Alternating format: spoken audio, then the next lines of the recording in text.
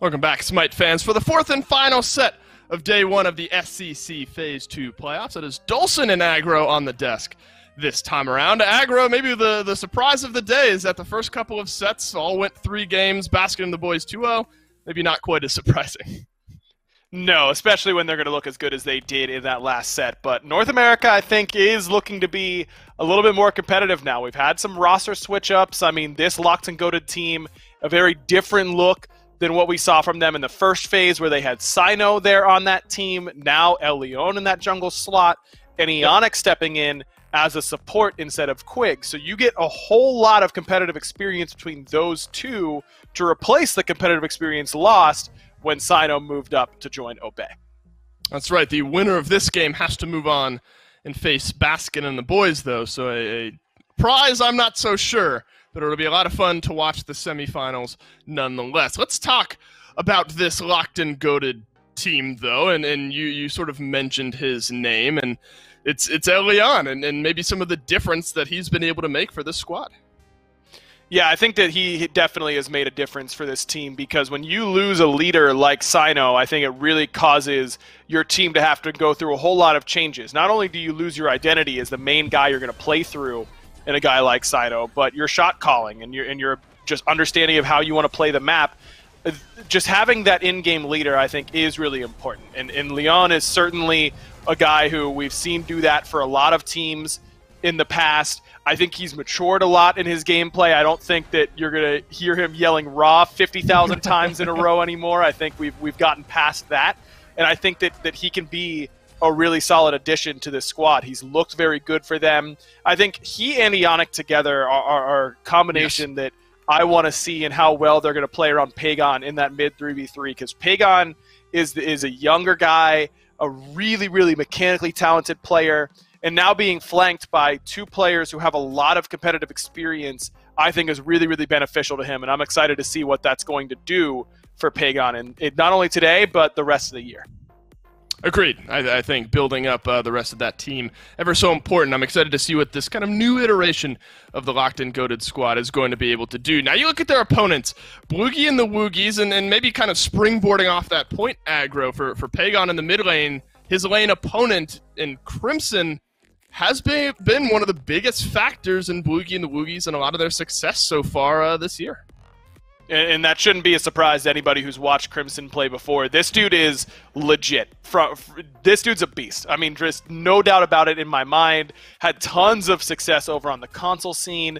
Now playing on PC, just as much success. I think that there's a real argument to saying that Crimson is the next one up in terms of getting called up to the SPL. I think this guy is that good and can really perform at that level. But he's going to have a tough time today, because Pagon is really the main competition for him in the mid lane as far as players who haven't yet made it into that SPL tier. So I'm excited to see these two play against one another, but I'm always just excited to watch Crimson play. I think the guy's a beast. I've talked to a lot of his former teammates, Inbound and in Stir. I mean, guys I have a lot of respect for who do it at the top level or have done it at the top level before. All of them have just nothing but great things to say about Crimson as a teammate and as a player. So I'm excited to see what's in the future for him, and excited to see what he can do today. Yeah, it should be a lot of fun to follow. You sort of mentioned the 3v3, how strong it is for Locked and Goated between Leon and Pagon and Ionic. What do you kind of make of that 3v3 matchup overall here in this set? I mean, between Crimson, Panda Turtle, and Gamma, maybe seems like Bloogy and the Woogys could have their hands full. Yeah, I think so. I think Gamma has really been pretty inconsistent in that support role. He has games where he plays really, really well, and then he has games where he'll pick things like the Wukong support and not really bring a whole lot to that mid 3v3. So I think that it's really, really important to see what Gamma is going to do in this set, because you can expect Ionic to be pretty rock solid in that long lane and on those rotations into the mid lane. It's up to Gamma to really try and match that. Agreed. Smart players across the board nonetheless. Picks and bans is maybe where we could start to see some of these threads spin out. Maybe you start to draft yourself something a little bit more aggressive for Locked and Goated. Bloogy and the Woogys need a little extra peel. We'll just have to wait and see. I mean, one of the big factors this weekend, Agro, is Persephone obviously being allowed, again, I suppose, competitively, but not necessarily through picks and bans. I'm not sure that changes here. No, I don't think so. getting Persephone through picks and bans is something that I would only expect if a couple people are popping off on some crazy picks that you really feel like you need to take away later on in the set. Gods like Persephone that are perceived to be very strong, but we haven't seen in competitive play for a long time, usually only get through in Game 3 scenarios or Games 4 and 5 if we're talking best of 5 territory. Usually they're kind of forced open. Right. Don't ever expect her in a Game 1 sort of scenario. I just don't think we'll see it. Yeah, not expected and won't see it here. Bloogy and the Woogys take Persephone off the board first overall. Interesting strategy, though, from Locked and Goated here. They're going to tailor a couple of their first 3 bans towards Aquarius in that solo lane, assuming that's where the Jormungandr was headed. But King Arthur, Jormungandr, 2 solo laners that can not only start well, control that lane off the bat, but then start to make a big impact when rotating through. And maybe Vamana fits into that category as well. Solo lane, maybe a focus point here for Locked and Goated. Seems that way. It seems like they've got a lot of respect for Aquarius, as they should. I mean, he's the one who has the most experience over on that Bloogy and the Woogys side. So Locked and Goated feeling like they want to get Relentless One on a positive matchup and take some of those comfort picks away from Aqua. A little surprised, but I mean, Vamana is a really good ban right now, I think, with the Golden Blade buff. We saw how potent it was in Mask's hands just last game, and it's a good flex pick still into that solo lane. But it's going to leave open things like Yamoja, and I just don't know that I would have been super comfortable giving this Yamoja over to Ionic, who has been really, really impactful on picks like this in the past. Yeah, my initial thought was, well, we've seen Yamoja today and previously, and it's not necessarily hit the mark fully, but could totally be player dependent. And I'm glad you brought up Ionic, because if you're talking about a god that Ionic can look good on, Yamoja absolutely in that category. So I expect big things out of her here in this game. The return answer, though, from Bloogy and the Woogys here is a Merlin locked in for that mid lane pick first overall, and then an Amaterasu to follow. Normally you assume that's straight out of the solo lane, but we have seen slightly different priority there. Amaterasu jungle notably a couple of times in our previous set. That's a good point. I mean, Ama has historically really been solo laner and support. Now I think adding jungler into that mix is something to watch out for, but with the way that Gamma has been picking his gods, I don't think that you can rule this out of support. So it's really a 3-way flex here for Bloogy and the Woogys, which is very strong, but you leave Locked and Goated open to getting a lot of comfort picks. Thor there for El Leon in the jungle, and now Camazotz for Relentless One in that solo lane. I like this Awilix pickup, even though it tips the hand that this Ama is not going to be in the jungle. Right. It gives you a really good shutdown option against the Yamoja. Clearly the Panda Turtle and the rest of Bloogy and the Woogys had this sort of pick in mind by leaving Yamoja open. You don't leave a god like that open without a game plan. And then Relentless One kind of picks into your hands anyways by picking a leap in that solo lane. Right. So I feel like snatching our Willix early is a good idea. Well, what do you make of that jungle matchup? I mean, we've obviously seen Thor a good bit, one of Leon's strong picks. Again, between Yamoja for Ionic and Thor there for Leon, expect big things, but haven't seen the Awilix v Thor matchup all that much. Do you have any notions as to which way that might look? I think Awilix is really underrated right now. I think a lot of the itemization really helps her quite a bit. Erendite is such a phenomenal pickup on that god. You've got Hydra's in a really good spot right now. She uses Heartseeker well into the late game. I think that just in the overall scope of things, she should be getting picked more. Thor is one of those picks that can give her some trouble because of the range CC, but that's kind of true for every character because range stuns are real good all the time. And so Thor is going to cause problems for that, but she wins 1v1 boxing matchups really, really well, and I don't think Thor is an exception. Well, catch up on some of the bans that we've had here up to this point. Early solo lane priority for Locked and Goated, then support around the final 2 picks there, maybe a little bit of flex with Sobek there. Bloogy and the Woogys are going to have to look elsewhere to get Gamma something comfortable. We talked about the 3v3 being ever so important, and now we see what Locked and Goated want to do. They've got the Yamoja to rotate out of that long lane, Thor there for some early and immediate impact, Raijin as well to complete that 3v3, and then a Hachiman to complete the draft. We highlighted 3 big players for Locked and Goated. Do you like what picks they'll have going into this game? Yeah, I do quite a bit. The Yamoja Thor Raijin is just such a strong 3v3 core. It's good early game. It transitions well into late game. It's got sustain, CC, poke damage, all-in damage. It's one of the best 3v3s that you could have in the meta right now, in my mind. Anytime I see a Camazotz, that's just where my mind goes as to a question mark on the composition, because it can be so good when it gets ahead. It just becomes unkillable. The sustain is really solid. The damage is there. It's unpeelable in the ultimate. But if it falls behind, which I think it is liable to do up against something like the Awilix, which can camp you pretty well, it gets a little bit spooky because you do have no CC. Slow is your only sort of utility that you're bringing to the table, and that can be a recipe for disaster pretty quickly. So for me, I'm looking at how well Relentless One is going to play on this Camazotz, and that's going to be the main factor for Locked and Goated success. Agreed. Seems to be awaiting in the wings, tipping the scales maybe, is this Camazotz. Game number 1 will go down to Finch to kick it off. It's the final set of day number 1 of our circuit playoffs here. So what better way for us to move into that with Finch and Lermy? And if it's such an important game, then how could you forget to vote in our poll? Make sure that you're letting us know in chat who you think will win. And then we'll put it on the screen and we'll give you, we'll give you your yeahs if you're right. We'll see. Who knows if chat's going to be able to find it. But it's me and Lermy here as we moved into the start of this game. And so far, nothing particularly crazy, I would say, here in these drafts. Everything going about the way that we would expect. So I'm going to ask you here, Lermy, do you agree with Aggro? Do you think that we might be moving into a time where Wheelish might be a little bit stronger than people are giving her credit for? Because she could certainly work here in this draft.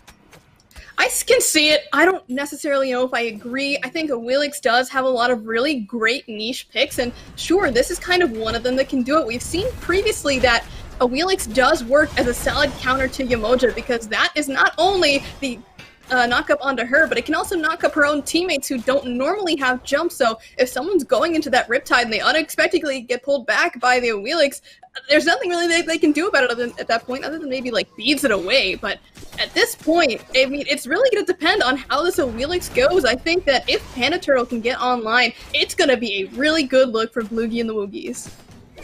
I think it certainly could be. There's more spaces, I think, that people are willing to give credit for to this Awilix, so maybe Panda Turtle can show us. And as you mentioned, that Yamoja on the other side will likely be the focus of where she's looking for to try and find those knockups. Maybe a good place for us to focus as well. That's Ionic here piloting the Yamoja, who you all should certainly recognize from his many stints up at the SPL level. Now back down here at the circuit playoffs, and I think that he should be able to bring some veteranship here to this team. He won't be alone in that regard. El Leon, who you might remember one time under the name Chapo, certainly another member that's had plenty of experience, played in console, played up at the SPL as well. I think this locked and goated roster, alongside some of that obvious talent from like Stewart and Pagon, Relentless One, who have made plenty of plays in their own name, I think this could be a really scary roster. Having that SPL talent alongside these up-and-coming guys is really important, because the SPL guys bring kind of a different level of experience to play. When you're able to have someone who's been in a situation where they have really solid shot calling and really solid playmaking, it's gonna work. But check out this rotation from Panda Turtle. He's blinking in. Looking for a Relentless One, but couldn't quite grab him. If he could have gotten that knock-up, that could have started the whole chain, but always keeping his head on a swivel, it appears, is Relentless One. I don't even think there's any wards on that top side. That's just good awareness and ability to stay mindful of when a rotation might be coming.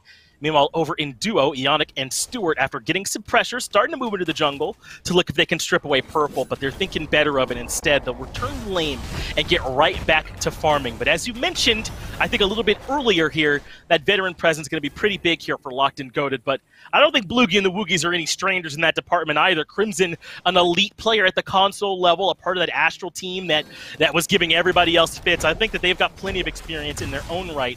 As the purple buff almost gets stripped away, Bloogan with a good axe stops it, but there, the whole while, is Stewart who would get secured by Locked and Goated.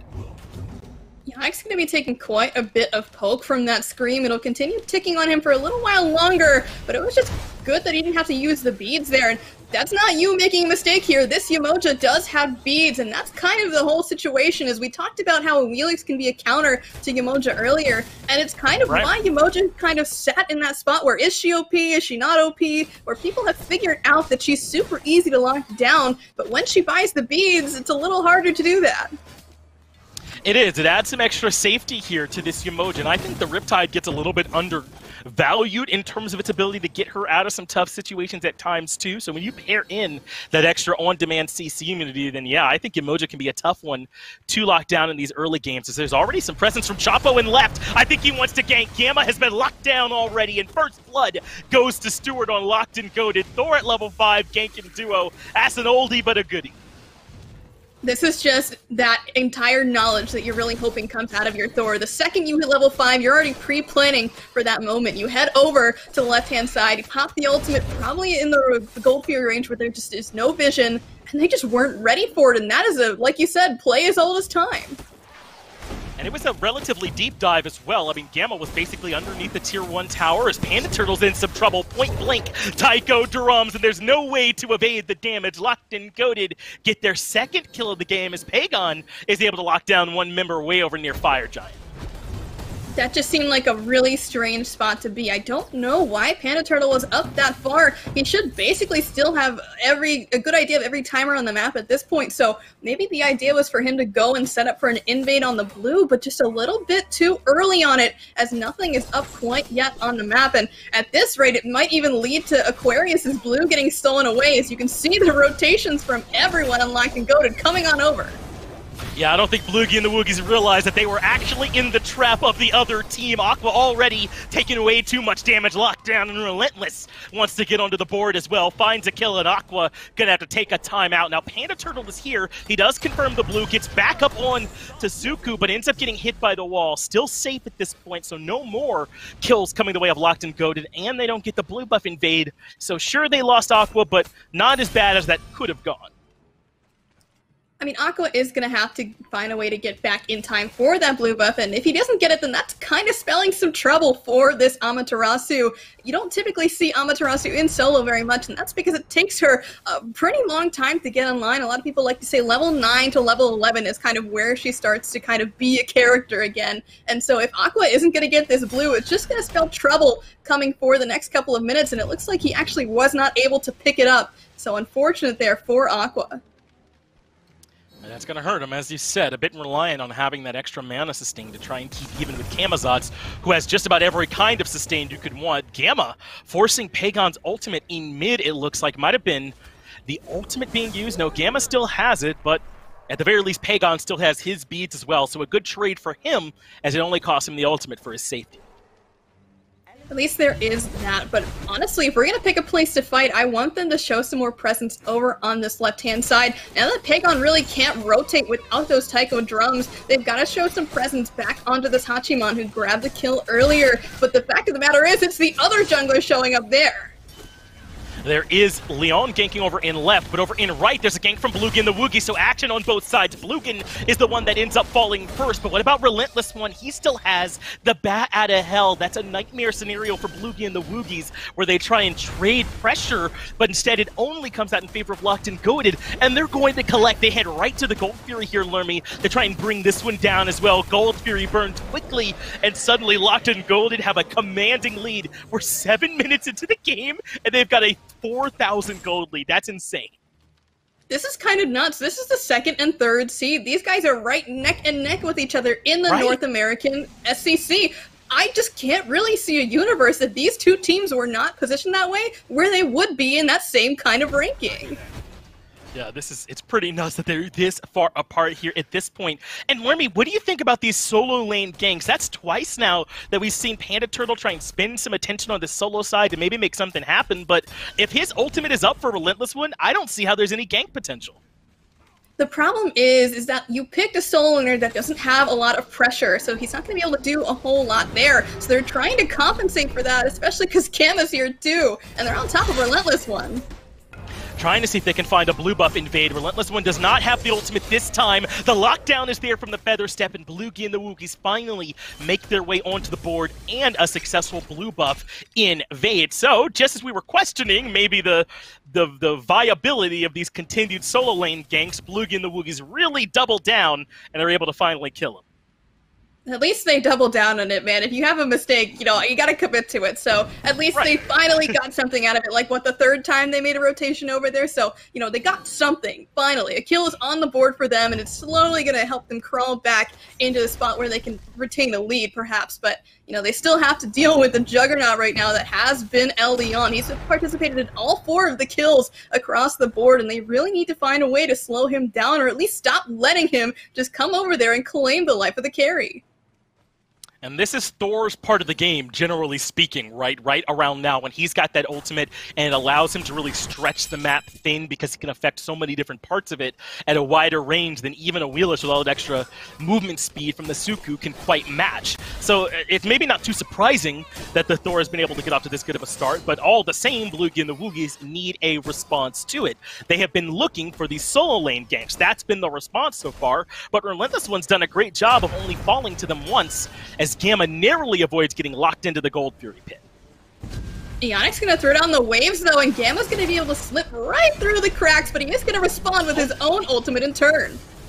Yeah, Leon is not able to find anything with that dunk. Right up goes Panda Turtle, able to make it safely to the other side of the wall, but now Gamma is locked down in the purple buff pit after all. Ionic nearly gets pulled in, but there are those beads you highlighted earlier on, saving his life and denying anything for Bloogy and the Woogys. So a ton of cooldowns expended. No one has their ultimate left except Relentless One, but no kills show up either. Aquarius has finally hit that sweet spot of where Amaterasu can finally come online. About to be finished with those blues, but she does actually have the shield, so she is going to be sustaining quite a bit. And we've talked about before, kind of with Amaterasu jungle, how the auto attacks are a very important part of her kit, especially when she's going into this Berserker shield. So just the fact of that alone is able to help her pressure it out here. And they're trying once again to steal away this blue buff, and it looks like Relentless One's just going to give that one up, noticing Crimson's here too. I mean, I'm not going to walk into 3 people. You know, you can have that blue buff.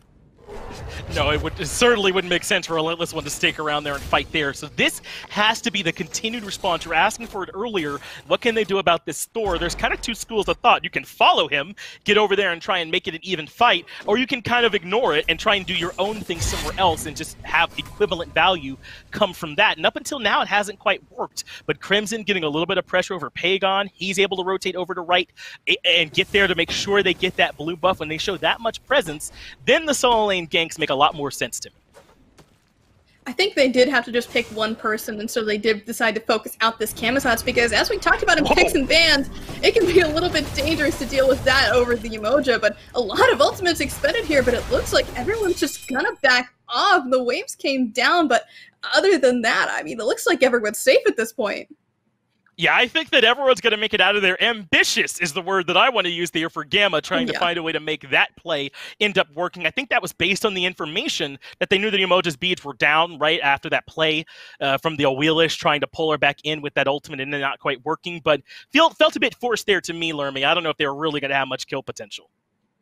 I think they were kind of looking for something. It's kind of been the whole game, really, is they're just dealing with the aggression that's coming out from the other side, and they need to find some way to get back into it, right? So Gamma says, I have ultimate. Emoji doesn't have beats. Let's make it happen, guys. And, I mean, they tried, right?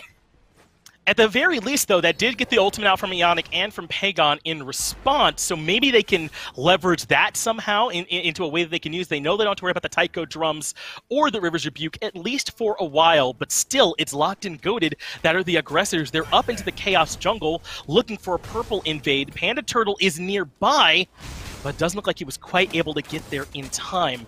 The Steward and the rest of the boys from Locked and Goated just going to fall back.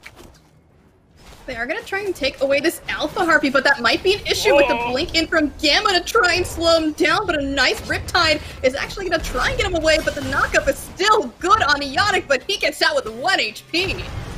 And Leon finds the wall. That means he gets the kill onto Panda Turtle. What about Bloogan, though, on the backside? Leap is down for him, but he still has the bead, but it's Gamma that was in trouble. Big burst damage from Stewart, and they put the support down, and now suddenly Bloogan's stuck on the wrong side of town. Stewart on the backside of him to prevent any kind of retreat, so the leap gets cut off by Pagon, who's made his way to left-hand side. Thunder Crash locks him down, and suddenly Locked and Goated have 7, a 3 for 0 that they miraculously made out of nothing. That could have been a really big mistake there for Locked and Goated, but all of a sudden, it just turned completely around, and that's just off the back of Panda Turtle not being able to successfully secure the kill onto Ionic. If they'd been able to take down the Yamoja, at least they get something, right? And maybe even the rest of the fight gets slowed down a little, because Ionic still hung around and threw out some Riptides to be able to get his team in and out if they needed it, so knowing that that extra bit of support was there, it just allowed Locked and Goated to really be entirely free in the rest of that fight. And you mentioned this earlier, Lermy, that they had to find some way to deal with El Leon, and I said that I liked them countering it by putting some pressure on Solo in response, but to me it looks like they've shifted to now they want to be here where Leon is and try and counter it out. Do you like that adjustment to try and match his rotations, or would you rather them go back to trying to gank Solo somehow? The real reason is because the Primal Fury is up, and that's exactly why El Leon is getting aggressive here. They have been basically sitting over here the whole time, but unfortunate ultimate there is it's nowhere near where Bloogan was, but a good stun and double tap will put some poke onto this Hunter, but everyone else has shown up from Bloogie and the Woogys, and Gamma is trying to force something, but there goes the ultimate from a Wheelix, and it looks like everyone's got to get out. Yeah, how many times is Gamma going to get locked down to the purple buff pit? But it's Panda Turtle that melts. Big damage from Pagon, puts him in a coffin. Gamma able to grab one with that ultimate, but Pagon's on a rampage, a double kill onto Bloogan. Gamma was the one initially locked down, but all his carries died around him as Pagon gets the triple, bringing the absolute warpath here to Bloogie and the Woogys as they struggle throughout this early game. What a shame. Just barely out of range was Panda Turtle when using that Gravity Surge, and honestly, if he had been able to completely lock down Ionic during that fight, I could see that going the total opposite way, where Bloogie is the one coming out on top, but everyone was forced into that corridor as soon as the walls came out, and basically there was just no response to be had. They were split up between one side of the wall and the other, and Gamma was not there either to be able to protect them. He got caught on the opposite side of everyone else. And this is now starting to get into real scary territory if you're Bloogie and the Woogys. 3 levels down for Bloogan over in the long lane. The one lane that you put pressure on in solo is actually even, if not maybe a half level, in favor of Relentless one. 2-level lead in the jungle, level lead in mid. Stuff starting to get completely out of control now for Bloogie and the Woogys, rather. And they might not get to be the aggressors again for a while. They've got to find a way to get some kind of counter initiation going. I imagine Panda Turtle's a big part of that, but what can he do when he gets locked down like this? Wall into the Riptide is nearly enough for the kill.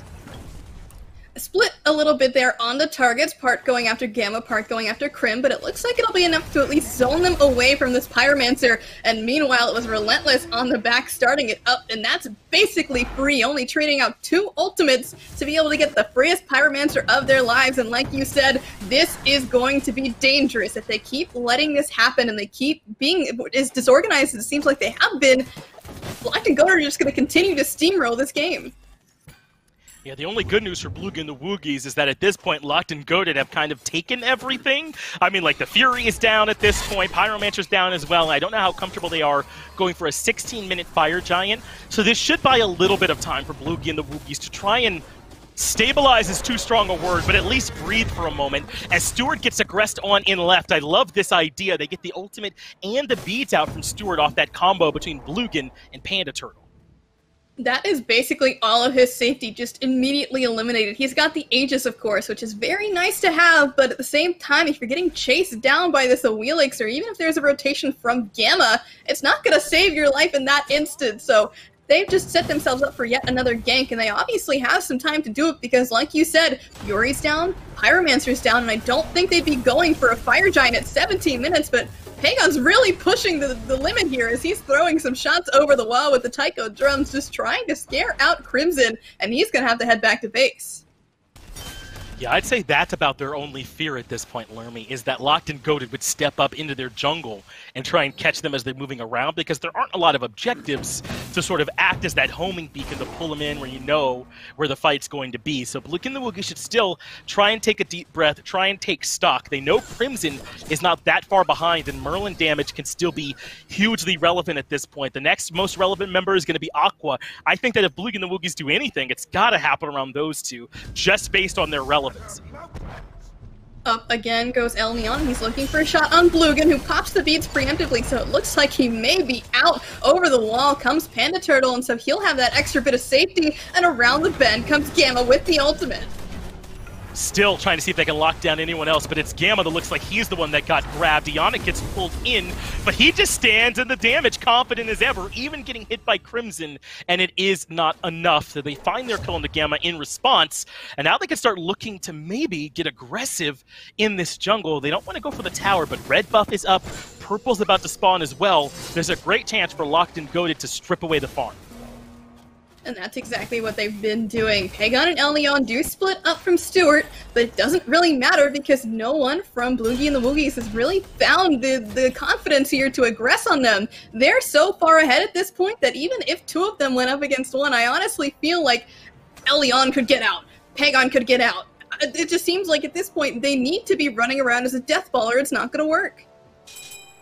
But are you surprised at all that this early to mid game has gone so completely in Locked and Goated's favor? I mean, I think I would give Thor and Raijin that slight edge over the Awelish Merlin in terms of who's going to want to be a bit more active this early, but they could certainly compete, I would have thought. But up until now, they've been relatively outclassed, Lerms. I think it really just has to come down to where Panda Turtle put his focus, and I don't think that's necessarily his fault. He had a game plan, and the team just did not collectively do what they needed to do. They thought, okay, Thor's going to come over to our dual lane every single time. We're going to respond this way. But it just turned out that they couldn't get really anything going over there at all, and so they put themselves at that disadvantage. Like you said, they picked the wrong school to go to, and they just did not get the same level of education. Unfortunate. It's a little bit too late now to have recognized it, but maybe it'll help them out their next go-around as Bloogy and the Woogys have really struggled here in this game. They're going to need to bunker down and make some defense happen, maybe even find a nice pick onto Relentless One, but he's so tanky.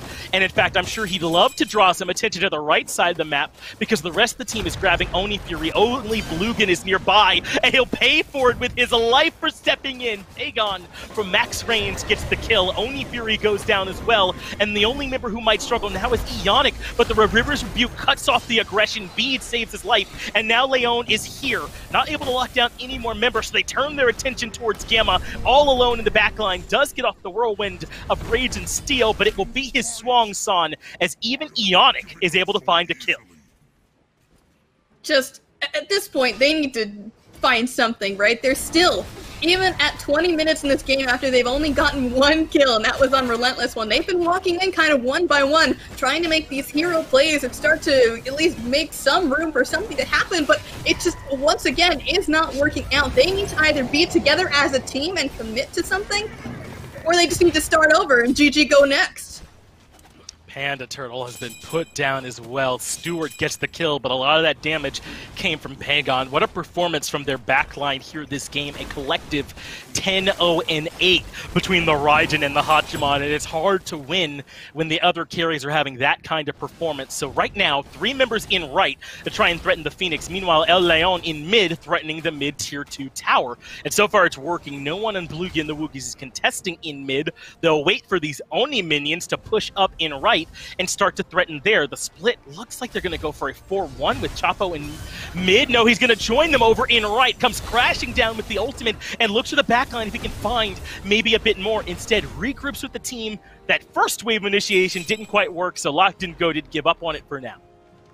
You can see the pings across the map there. They're just going to take this jungle, go straight to Pyromancer, and reset. They've still got a whole 4 minutes on this Fire Giant right now, so they have no rush to really push this Phoenix fight. They can go strip the jungle, take all this extra farm, and hopefully get a nice item advantage, finish off something that's going to help you push these towers and in these team fights, and then take it one more time up this left-hand side, grab that tower, and then the best Phoenix to go for.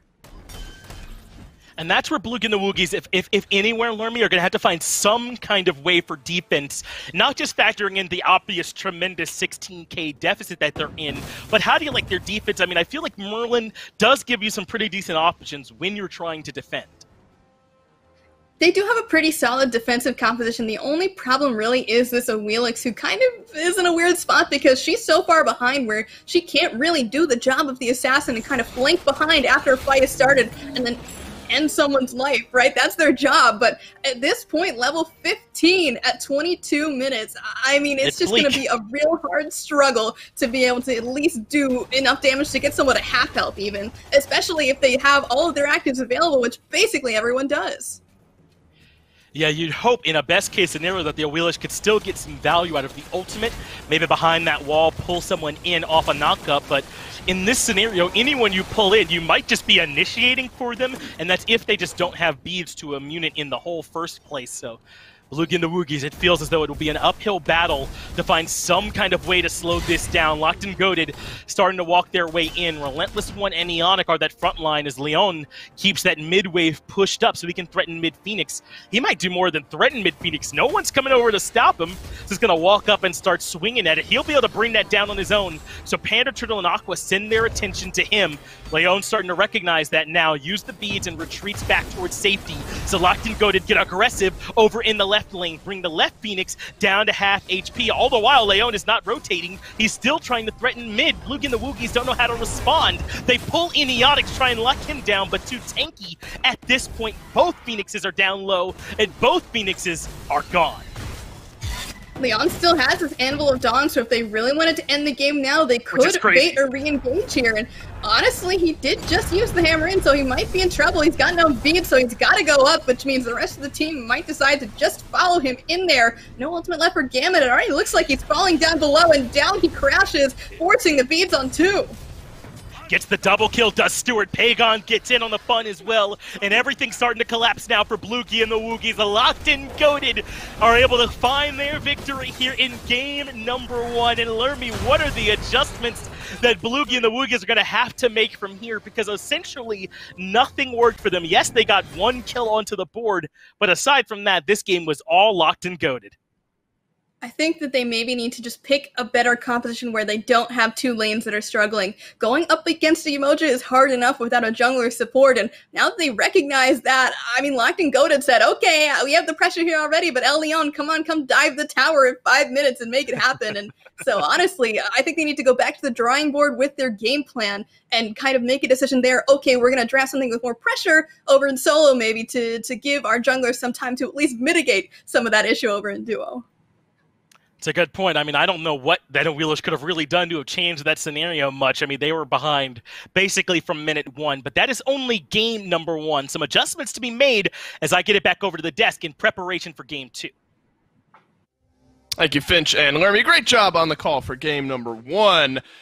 Maybe not as close as we expected this one might be, Aggro, given how close these 2 teams are in the standings over here in North America. I mean, the 3v3, again, lots of conversations to be had around that here in this game. But maybe the biggest overarching issue of all is that this one just was not close at all.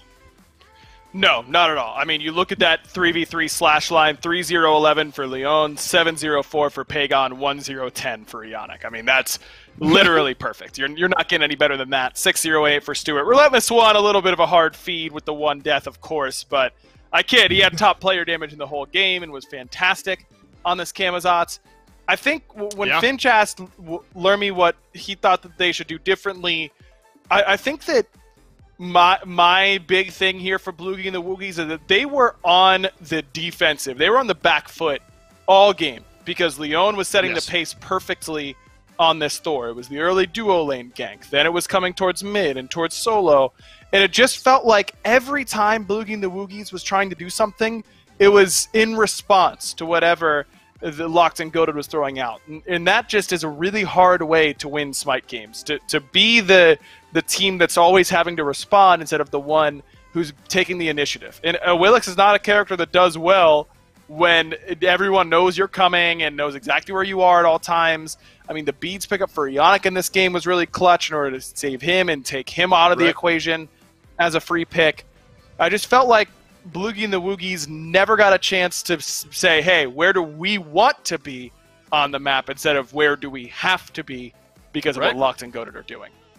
And it's built exactly out of kind of what we figured it would be from picks and bans. This Thor, the moment that Anvil of Dawn comes online, impact somewhere on the map. Ionic rotating out on this Yamoja is going to be able to find an impact of his own. The Raijin getting a triple kill was just kind of icing on a cake. He had a couple up to that point. So all the puzzle pieces were in place here for Locked and Goated. And then the conversation kind of shifts to game 2 now. What can be changed for Bloogy and the Woogys, largely here in picks and bans? after Locked and Goated take game number 1. Maybe the jungle has to be a topic of conversation. The Wheelix just wasn't the pick. Yeah, I guess not. I mean, really, I don't think that if Bloogy the Woogys play they did in game 1, it won't matter what gods they have. And I think that that's the big thing, is that it's just play style. They need to be more willing to number one, getting lanes that can play aggressively is a good thing. So that the draft does matter in that. But even with that, they weren't able to really find openings at all in that game because I felt like they were always on that back foot. So I want to see a mentality shift. And some of that does come from selecting winning lanes, an aggressive jungler. All those sorts of things are all true. But at the end of the day, it's really mentality and play style that need to change here for Bloogy and the Woogys, which is a lot harder than just changing which god you press lock in with in the picks and bans. Yeah, I think that's a great point here. Lots to change for Bloogy and the Woogys. What doesn't change, though, is that second pick is going to take Persephone off the table, and Locked and Goated being that second pick are going to keep up that 100% ban rate for the mid lane god. Yamoja as well follows, so getting something off the table for Yannick, the Kamazots, hell, all kind of staple bans here for Bloogy and the Woogys, and Jormungandr is going to round it out. So not a total mentality shift for Locked and Goated. Remember, it was a total solo lane priority for Locked and Goated in their first 3 bans in game number 1. Persephone obviously is going to fill one of those spots here.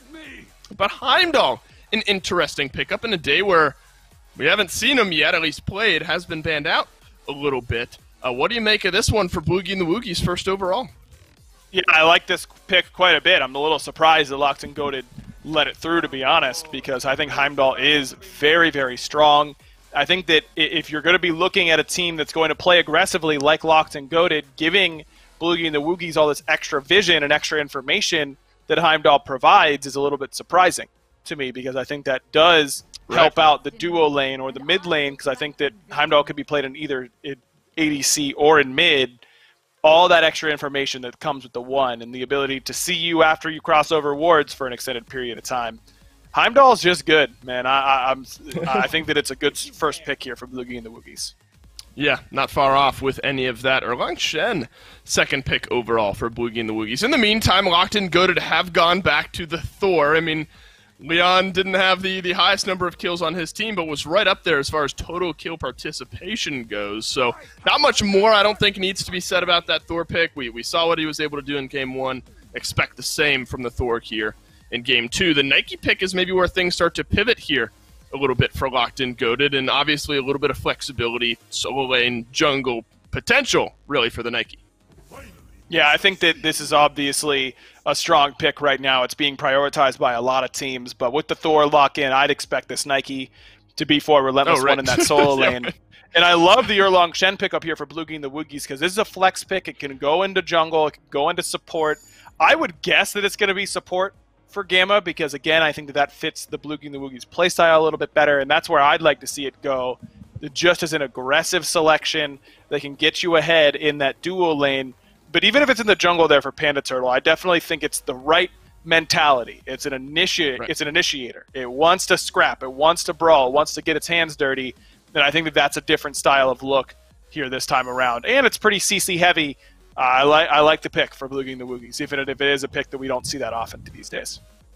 Yeah, I'm saying we don't need to say much more about the Thor, then I forget that he's locked in. So it is a solo lane Nike and Thor in the jungle there for Locked and Goated. Continued support bans, though, for the second ban phase for Locked and Goated. Ganesh Xingqian taken off the table. I'll have to admit I'm a little surprised to see the Xingqian banned out after, well, maybe the lackluster performance after game number 1.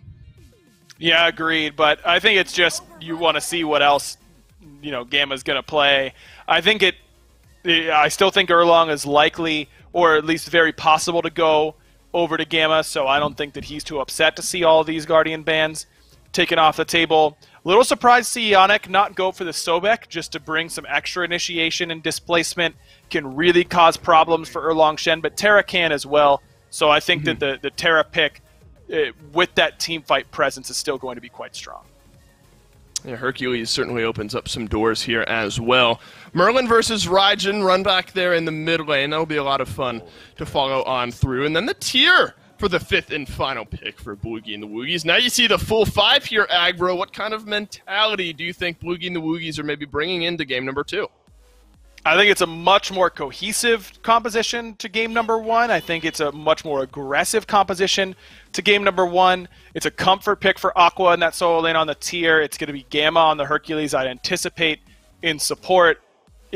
It's got a ton of CC and a ton of damage, but this composition I don't think recovers very well if they have a bad start. Right. So the early game is critical here for Bloogy and the Woogys, but they've drafted enough to give them a chance after a really, really bad game number 1. This is the type of composition that can snowball very effectively, that can be aggressive in multiple lanes. I like it quite a bit. Thor, Raj, and Terra, do you think Locked and Goated have themselves a 3v3 that can find similar impact to what it did in game number 1?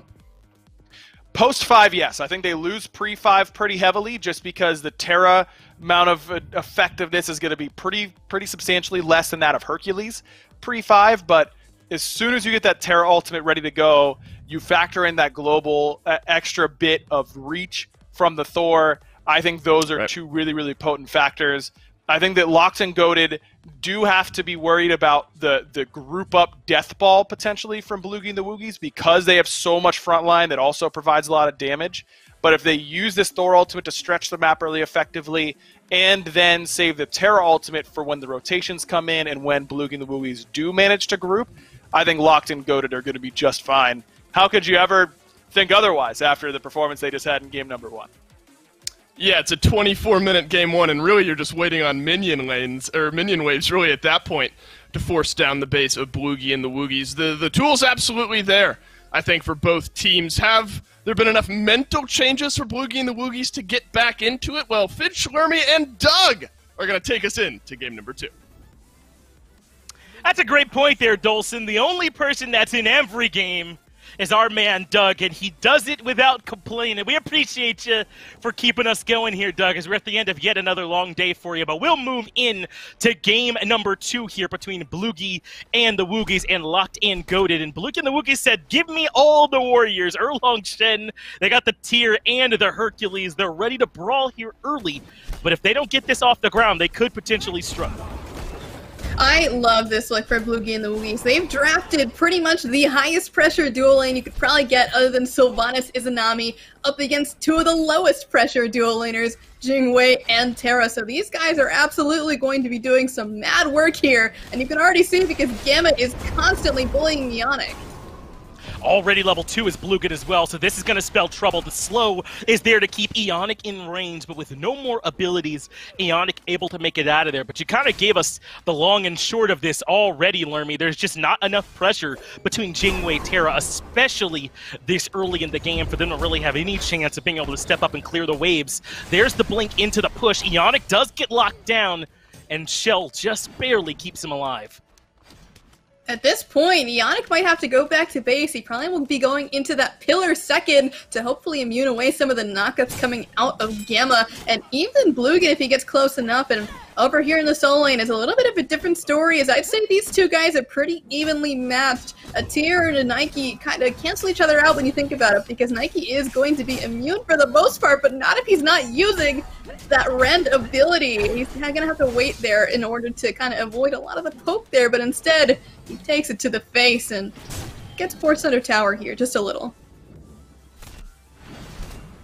Fortunately for them, though, they end up a-okay on the backside of that, so we're still looking at 0-0s in the kill column, even still level 1 for Gamma. It looks like spending all that time trying to slow them down and delay them on the purple buff and basically giving Blukin that first wave solo did delay him a bit, but he's a-okay with that. We've long accepted the logic that you trade away your lowest farm for the next best farm, but Gamma takes a little bit more poke, I think, than he was expecting there. Is still a-okay, has some potions, so he should be able to get right back to farming. Soon enough, he'll get those mitigate wounds as well, so that'll help him out, especially once there's a little bit more poke firing out from Locked and Goated's dual lane. Especially that level 3 is a pretty good spot to be as a Terra, because then you can finally do the pillar break combo, but even still, Gamma is not afraid of pushing the limits here as he nearly gets under the tower, and instead, though, he's going to continue to back off just a little bit as the purple buff has finally respawned. But now, this pressure they're looking for will be joined by Panda Turtle. But look at this rotation from Locked In Goated. They're bringing even more people, and suddenly Gamma is just bait there in the back line. He will fall for first blood as Stewart gets that last hit. That's huge. They're not only able to find that first kill, Larry, but put that kill over to their Jing Wei, who had been struggling. That's going to help a lot.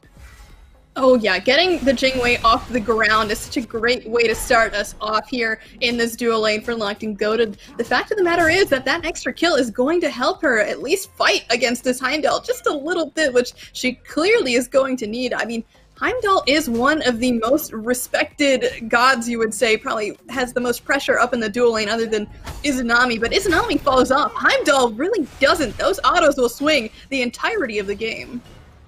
Yeah, that's going to be scary. It's a good point to make that you're always going to worry about Heimdall. Good beads, though, from Stewart means he does not get pushed by Gamma, but it was good by Gamma to put Stewart under that pressure in the first place. So a great exchange over in duo ends up costing Stewart the beads, but he should still be okay. That's the part of the reason why you pick Jingwei, is even without beads, she's got plenty of escapes once she hits level 5. One thing I want to touch on here is check out this Chalice of the Oracle here getting picked up, and a little bit of a close call there for Pagon momentarily, but Ionic might be the one in trouble here as he actually does get pulled back. But the squad's there to peel him out. And back to the point here about this Chalice of the Oracle. We haven't seen this item for a very long time. I think that it's an interesting choice here, especially because the Vision Shard still exists until level 12. But I think that in all actuality, Ionic was just really worried about an early rotation. He thought, you know, maybe the fact that Leon is going to be there helps him out for sure, but Panda Turtle would definitely have taken a lesson from last game and put his focus elsewhere, and that's kind of why he's looking to pick up this extra bit of vision so that he can at least be prepared for it and know where he's coming from. Especially knowing they were going into a matchup where they were against a bunch of pressure and had so little pressure, it was very likely that they were going to be invaded and one more member might rotate over to try and complete that. So perhaps that's the idea there from Ionic, to try and make sure they could be aware of it. But luckily, they had plenty of backup coming in their own right. Leon helps them turn it around, and it's actually Locked In Goated that got first blood. And we said at the beginning of this, Larry, that Bloogy and the Woogys really needed to get off to a good start. But I don't think just this one kill that Locked In Goated got was enough to really put Bloogy and the Woogys out of this by any means. No, they're only really behind that first blood bounty here, but with Aquarius taking away this blue, it's going to get a little bit more difficult on all sides of the map, because we've been seeing that El Leon has been putting basically all his pressure up in the left-hand side here and leaving Relentless to kind of do whatever he pleases. And going against a Tyr, I mean, Tyr is not as dangerous as he used to be with that bizarre movement speed build that we saw for a while, but now that that's been kind of lifted off, he is a little bit less of a danger to the rest of the game. So I don't think I'd mind really Elion just keeping this pressure over here in duo. I think it's a good choice, and we might just see that continue to happen. So honestly, if I'm Panda Turtle, I'm gonna have to show up in this left side this game. Right, I really don't think he has much other option. It does look like, at the very least, that Aqua might be going that same route as Talaria plus the Blink to start off. That's pretty standard fare for our tiers. We'll get our best idea in just a moment if he does like to go for that same movement speed build you were just referencing had been nerfed a little bit. Red buff spawning. Gamma is here alongside Panda Turtle and even a little bit of backup from Crimson as well. They want to try and find this invade, but right up into the ultimate goes Pagon. That pushes everybody back. Leon dunks down as well and is able to lock down one more member, but Panda Turtle should be getting that heal shortly. He gets it, but Gamma does not. He falls yet again this game. That's twice that this Hercules support has fallen.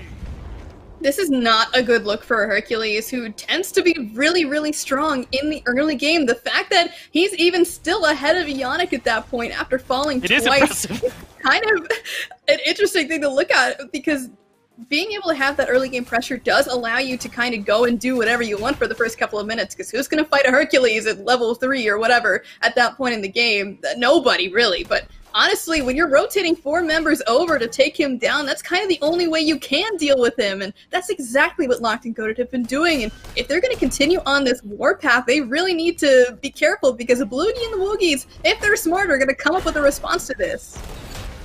They're going to need to. Gamma showing up, finding the 2-man driving strike and stealing the blue buff. Not a bad play, and Leon will be the one that suffers because of it. Aqua rotates over, cuts him down, and finds a kill. And even with Gamma having taken 2 deaths, he can still make big plays like that on the Herc basically any time.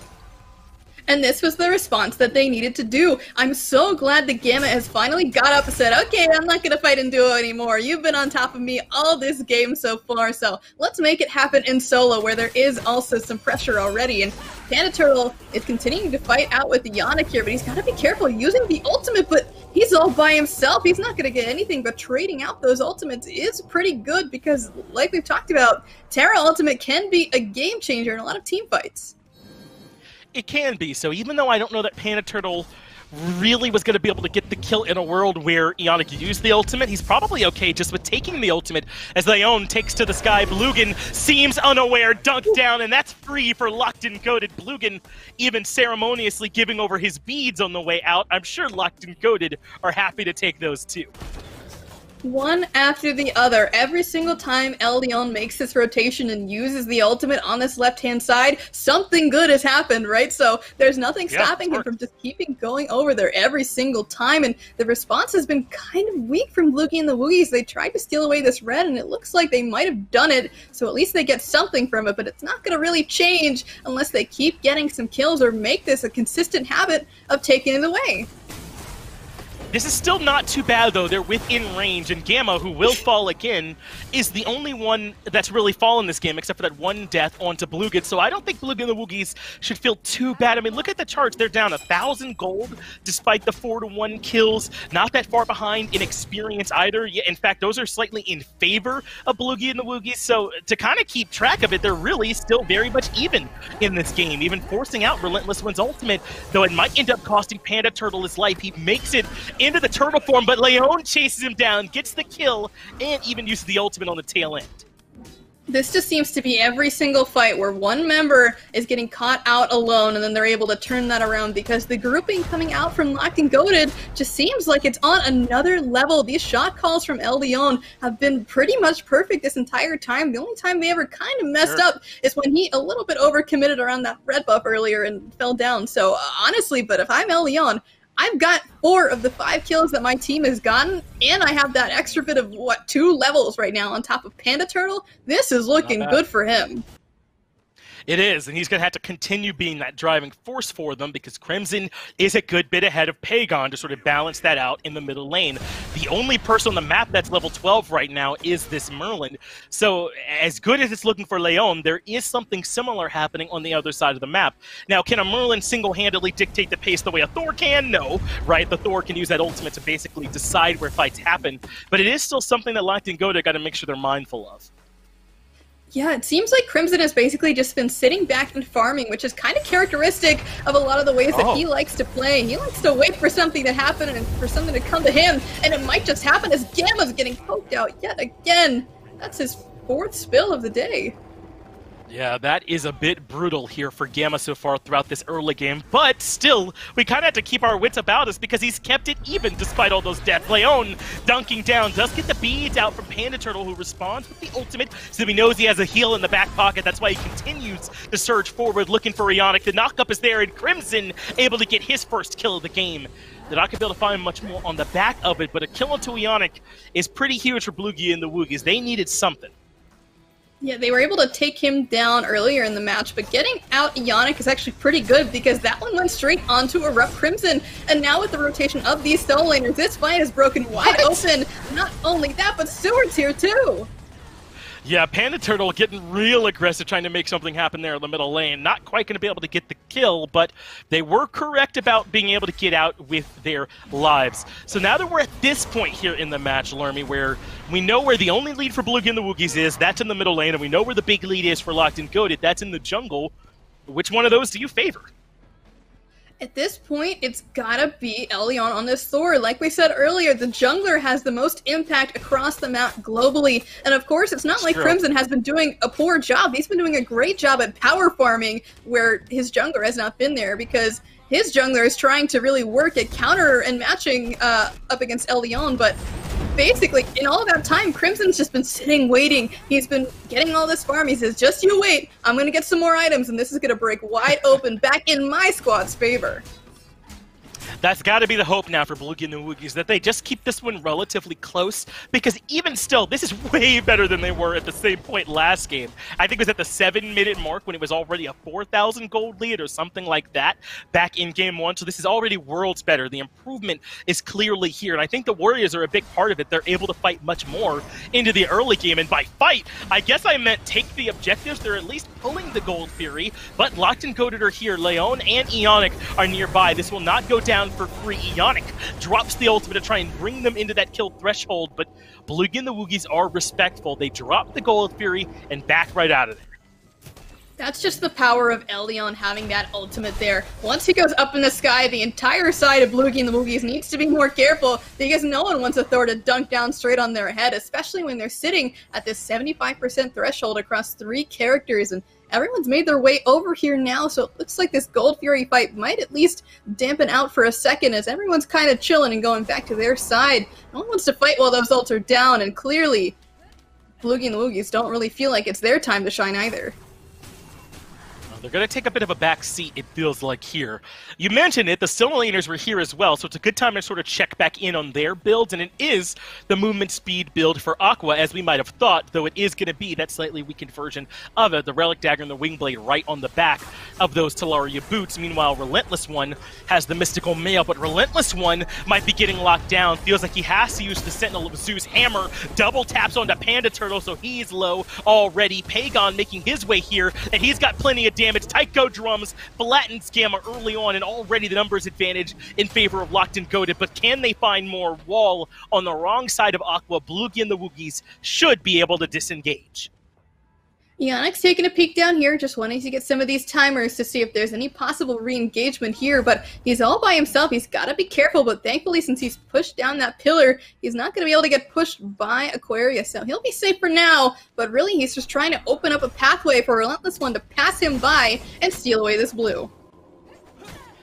And I think it's a good time, while we're talking about the solo laners here, Lorma, to talk about their relative value. Now that we know that this is how the early game went, with neither team really having much value from their solo laners, you might have to come back to it later. Locked and Goated have the Gold Fury down to half HP. Bluegan and Crimson are nearby, but they're able to do enough all on their own. Locked and Goated dropped the Gold Fury. They didn't want to flip for it. So I guess we can go back to talking about which one of these solo laners do you think is going to be more impactful here at this stage?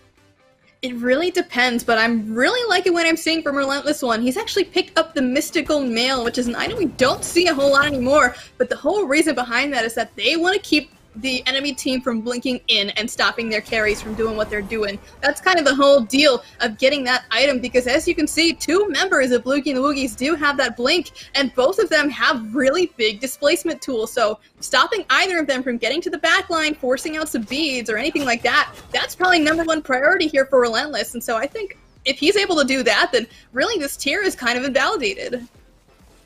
Yeah, there's something to be said for that additional ability to keep other players in combat through those extra ticks, and that's what that Mystical Mail will allow for Relentless One to do. So good point there, Lormy. Perhaps that can be a deal breaker later on in the game if Relentless One can kind of keep his backline extra safe by not allowing the Tier or the Hercules perhaps to sort of blink past him. Relentless One, though, does have the angle here on Panda Turtle as he comes underneath him, forces the turtle form out, actually gets the knock-up, and forces the ultimate out single-handedly, and Leon's gonna follow up Anvil of Dawn for the kill, and Panda Turtle never stood a chance. Leon's gotta be careful though, he just used the hammer out, and Relentless One's gonna help get himself out as well, so a very, very clean disengage for the boys of Locked and Goated. I'm honestly surprised they just let them get away with that. We saw 2 members pushing up in mid. I would have thought they would have wrapped around there and tried to pick one of them off. But instead, they kind of backed up, and this is what Aggro was talking about in that game 1, where it felt like Locked and Goated were the team that were doing all the aggressive moves, and Bloogy and the Woogys were basically responding. I think they've done a much better job about it this game. We saw them looking for purple buff invades on the back of this Hercules pressure. We saw Gamma move over to solo and help Aqua go for a couple of invades over on that blue buff as well. They've been more active this game, but hasn't it felt like that's kind of fallen away? That was for those first 10 minutes, and now that it hasn't worked, they're basically on the back foot. their thought process right now is somewhere along the lines of, okay, Elyon is huge, we have to deal with him somehow. And so they've gone from that thought process of, okay, let's find some kind of counter to it. They just need to mitigate him at this point, because it's gotten to the point where it's just too late for that. He's got 6 kills, he's 4 levels up, and that's kind of something we don't really see at this level. You never really see a jungler that far behind at this point in the game. We're not even 20 minutes, and it just really feels like Panda Turtles dropped the ball here. I gotta agree, man. I don't know that this Erlong Shen pick was it here in this situation, as ultimates traded out. Aqua and Pagon both have to use theirs up by the Chaos side tier 2 tower. But yeah, Panda Turtle has not really had a chance to go aggressive. He's always using his ultimates defensively, but I asked for Bloogy and the Woogys to make an offensive play. Well, what about the Gold Fury? They take it, but Leon comes dunking in, and Panda Turtle, we just brought his name up. He is the casualty of war, but trading your lowest value member for Gold Fury is not that bad here at this point if they can get out and only lose 1.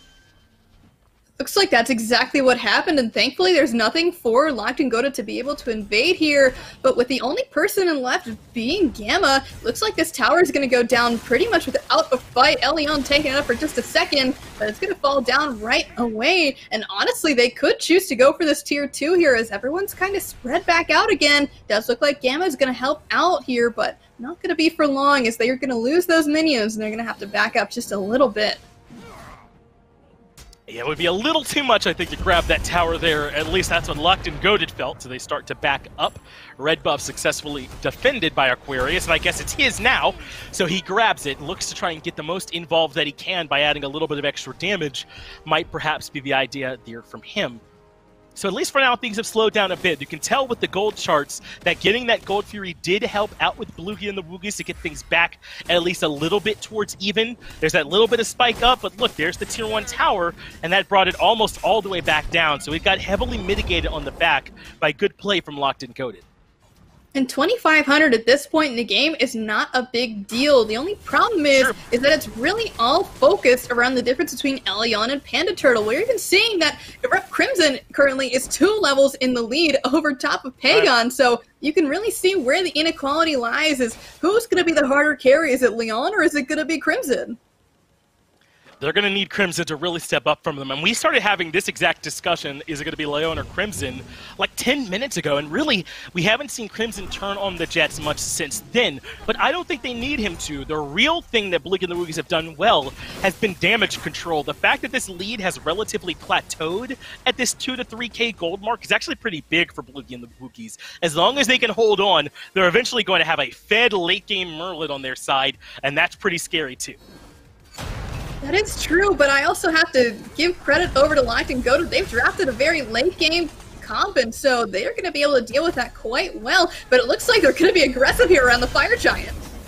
Leon goes right to the back and finds 2. Crimson already in some trouble, trying to escape to the right, but Stewart is there, knows where the priority is, and Ionic gets the kill. Must have been the ultimate or something finally shutting him down. Balukin gets the response though into Leon. That's a big kill, but Pagon showing up with the double, shuts down 2. Aqua has already been sent back to the graveyard, and Gamma trying to run for his life, but that's a Jing Wei hunting you down. A little bit of revenge for the early game as Stewart finds the kill under the Hercules. 4 for 1 in favor of Locked and Goated. They took down the carry, but the rest of the team was already so fed that it didn't even matter. Like you said, 4 for 1, but in the favor of Locked and Goated, and now this opens them up to this Fire Giant at 21 minutes. Of course, it's not too early in the match, but even still, it's kind of a rough call here because they will be able to get this, and that just means those tier 1s that are available that are taking a ton of damage are going to go down so incredibly fast, especially since they're going to be able to shred through this Pyromancer and head back that much faster. Unfortunate for Leon, he basically got them to this point in the game by controlling the entire game, but unfortunately has to miss out on the Fire Giant buff. I doubt he'll be complaining too much, though. It's on the whole rest of the squad. They'll be able to get plenty of value out of it. And learn me, there's so many towers up on the map for them to go grab to add even more onto that gold lead. Things are really start to balloon out of control here for Bloogy and the Woogys. And I think they might even have to just fall back and defend on Phoenix's. Do you see a world where they can try and defend these tier 2 towers? They could, but the only time that will ever work out is if they group up as 5 on top of one person split pushing. And honestly, if it's going to be anyone, it's probably going to be Elyon by himself at any point. We saw this last game where Elyon goes off by himself, uses the ultimate to come back and join the rest of the squad. So if that's going to be the case, it might not even work out beyond that, because that ultimate is a semi-global. It'll take you pretty much halfway across the map, so they're not going to be able to chase him that far unless they've really thought out and big-brained exactly where he's going to land. It looks like they largely agree with you here, Lerman. They don't see a whole lot of worlds where defending on the Tier 2 tower is going to really work out for them. So Bloogy and the Woogys fall back to Phoenixes. I got to find myself agreeing with that call at this point, too. So the Tier 2 tower in left is the one that goes down first. Tier 2 tower in mid will be next up. Locked and Goated with this positioning now make it seem like they might even want to head over towards the right Tier 2 and grab it. At the very least, Leon's heading that way, but the rest of Locked and Goated want this next Fury instead. They'll be here for it right when it spawns. Primal will mean they can do even more damage to that Fire Giant the next time it's up. This has been really clean from Locked and Goated. I know the early game was close, but as soon as they found their opening, they took this lead completely out of control.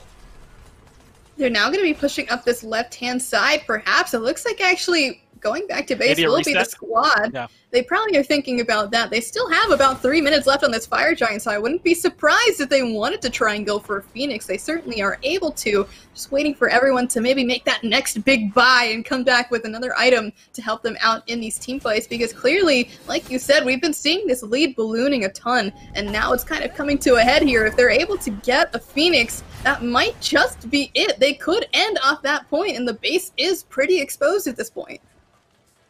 Yeah, it'd be very surprising if we saw Bloogy and the Woogys sent down to the lower bracket in a 2-0 like this, but that's exactly what's on the line for them, up against the team that's the next closest to them in the standings.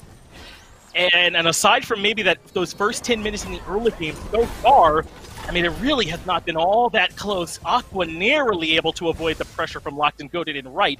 He should be safe. Ionic finds the wall, but isn't able to get the stun, so Aqua makes it out of there A-OK.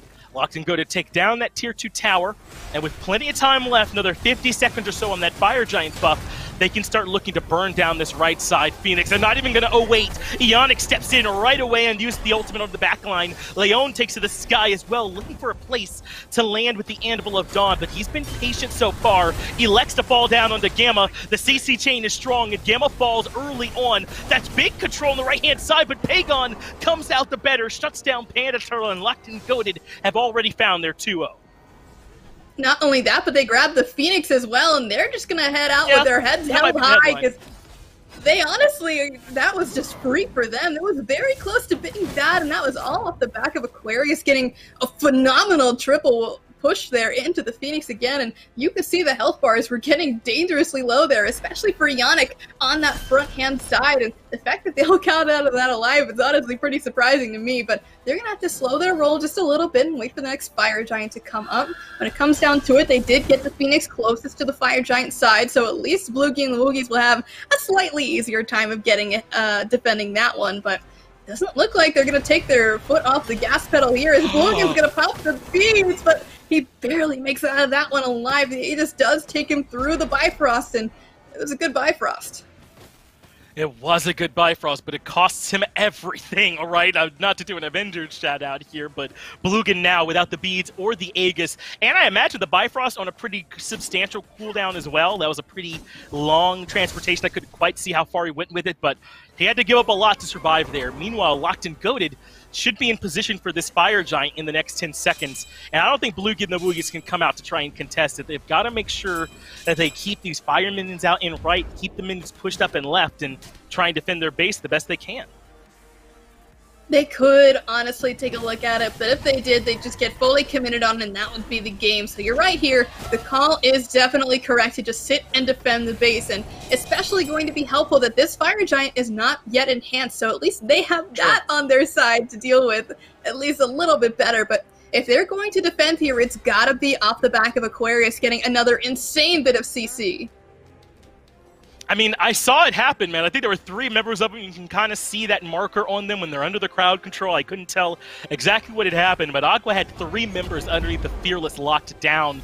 And they're not even going to give us time to do any more recaps. Locked and Coded are right underneath the mid-Phoenix trying to establish some pressure. One person has already been caught up inside that ultimate from Bloogy, coming right back down. It was a relentless one, but he got a whole new health bar off the ultimate, so he can keep right on trucking. They push out a couple members, get the mid-Phoenix down low, but Bloogy and the Woogys are holding on for now, but in comes that Anvil of Dawn, dunks down onto one, Aqua pushes him right back, and Gamma is the one that pays for it. Big taunt coming out from Panda Turtle as well. It actually sets up for Crimson to get the kill onto Ionic, but they've already lost the mid-Phoenix. Lermy and Locked and Goaded are ready to leave.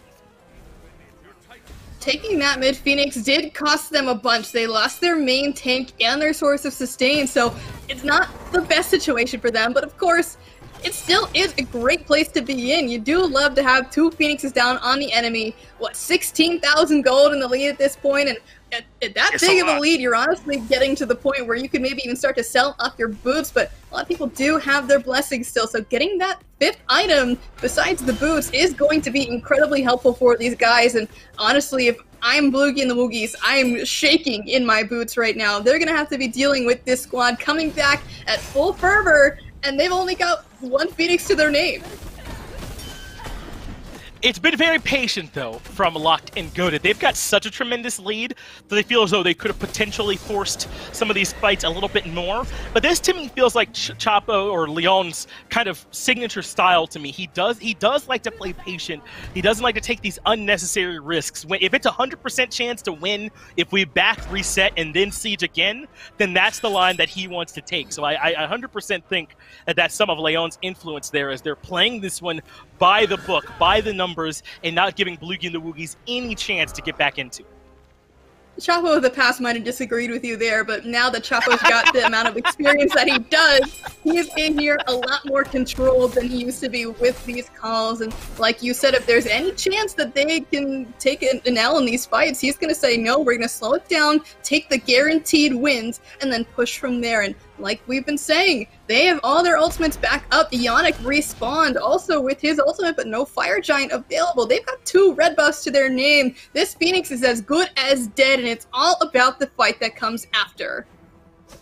Leon's keeping the minions pushed up and right. This is exactly how you siege, by the way. Minions pushed up in every single lane. That puts maximum pressure on Bloogy and the Woogys, and Gamma is under maximum pressure himself. Does manage to get off at least 1 push, but Pagon puts him in the grave right afterwards. Pagon gets the double kill. Bloogy able to reposition, hold on to his life for a moment, but he can't even get back to the fountain. Relentless One gets the 3rd kill as this game starts to careen out of control for Bloogy and the Woogys. Locked and Goaded bearing down onto the Titan. It's down to half HP, and Locked and Goaded are done with day number 1. They take care of the Titan, take care of Bloogy and the Woogys, and they'll chill on further in the upper bracket. A little bit closer game there for Bloogy and the Woogys, but still, this leadership coming out from Elion as the new jungler here for Locked and Goaded has really proven its worth. He has been on top of this, and clearly both games we saw that he was the big shot caller, the playmaker, and everything in between, and it's gotta be, honestly, what other way can you do it with that Thor on your back? Yeah, all those superlatives, we'll rain those on the Leon for an excellent game. Really, the entirety of Locked and Goaded playing very clean, especially as you mentioned, because Game 2 is much different. They faced all those warriors, they faced all that early pressure, and they were still able to answer it. I think that purple buff rotation that they did for First Blood Lermy was a little bit bigger than maybe we gave it credit for. That stopped a lot of that early momentum. Yeah, hitting level 5 was a really great point to pick that time to attack. A lot of the times the jungler in the middle hit that point faster, so being able to make a play exactly at that moment comes from only the top of the top. Yeah, good awareness from them, and it stopped all that early aggression. Congrats to Locked and Goaded as they move on to the early bracket, and I'll move it back down over to the desk so they can break it down. Yeah, it technically is closer here in Game 2, but anything is going to be closer than Game 1, but it wasn't that much closer. Locked and Goaded still run away with this one in about a 30-minute game. Aggro still with me to break down the game and round out the day. More of the same, though, from Locked and Goaded. Aggro. Leon makes some big plays on the Thor, and those stagnated a little bit. Snowball's out of control by the end. I think that Finch and Lermy put it pretty well in that game. It was pretty much who could make more plays between Leon and Crimson. And Crimson was very far ahead in that game, was doing a lot. But Leon and the rest of Locked and Goated just were able to get win after win after win, oftentimes picking off a Gamma on that Hercules in order to get those incremental advantages. Pagon was behind in farm, but Leon was making such a big impact that it just didn't seem to matter. I feel like Locked and Goated really have an understanding of how they want to play these games. I think that they're playing really cleanly overall. Obviously, this game not as much of a blowout, but still pretty one-sided for the vast majority of this game. And Leona playing this Thor is something that Baskin and the boys, I think, have to take note of going into their games later on this weekend. I do want to give quick shout-outs. Ultimately not game-changing, but I think Panda Turtle had some great 9 turns blessings throughout this game. Unfortunately, just so behind that there wasn't necessarily the follow-up there. Kind of springboarding off that Thor comment, though, and maybe touching on Leon just a little bit more. 8, 3, and 9. Zoom out, meta picture type conversation here. Thor, do you think he's prioritized correctly, under-prioritized, or do you think he's in a spot where he's being identified as a threat pretty accurately? I think he's good. He's definitely a strong jungler still. I think that he is pretty player dependent. Some junglers would rather have more all-in characters that can just go in there and get their hands dirty early on, and you don't have to set up the team as much as Thor likes to do. Obviously, when Thor gets super far ahead, he can one-shot people by himself. But for the most part, Thor is really a teamwork jungler more than an individual one. So I think that it's team play style, individual jungler style. I think that Thor is certainly one of the best assassins in the game, but frankly, all assassins are pretty much the same because they all build Erendite and Heartseeker and one-shot squishies anyways. So it's really down to how your team executes around those junglers more than the actual god pick itself. Yeah, right, jungle, easiest meta, they're all the same. Yeah, it's mid lane speaking. This is the mid lane desk right now. Look, I agree with you. I mean, they're going to jump on me and one-shot me anyway, right? Like, what am I going to do? Here's your bracket. After day number 1 over in North America, you brought up Baskin and the boys needing to take a look at that Thor maybe, and that's because they'll be playing Locked and Goated in the semifinal. Still best of 3 there, and then our losers today gone to Tahiti and Bloogy, and the Woogys facing off in the losers round number 1. We figured North America might be a little bit more contested, a lot of that thanks to Belt Slap over in EU, but back-to-back 2-0s over here in North America, maybe a little bit surprising. Let's see what we've got on the schedule, though. This will be moving into tomorrow. Smiley Face Cold Llamas, Belt Slap versus the Poppies, and then obviously the teams we just outlined there. So Belt Slap looking to move forward, Baskin and the boys looking to move forward as well, but should be some close matchups in the winners bracket side of things tomorrow. Looking forward to it. I think that especially that NA winners side, both teams looked so dominant today that I'm really looking forward to seeing how they're going to play. The Poppies up against Belt Slap. Belt Slap looked mortal today, ended up dropping a game to Smiley Face, so that should be a really fun match to watch. This sure does not. So I think that it's going to be a fun Saturday for sure, and should set us up for a pretty fantastic finals on Sunday. Well, that was a great day number 1 of SCC Phase 2 playoff action. Finally got some competitive SMITE back, so that's always a great sign. But that is it for this fine Friday of SMITE. Make sure to tune in tomorrow, 11 a.m. Eastern Time, day 2 of the SCC Phase 2 playoffs will kick off. So on behalf of myself, Agro, all of the casters working with us here this weekend, and of course, production, thank you guys for watching, and we'll see you tomorrow. Beach it.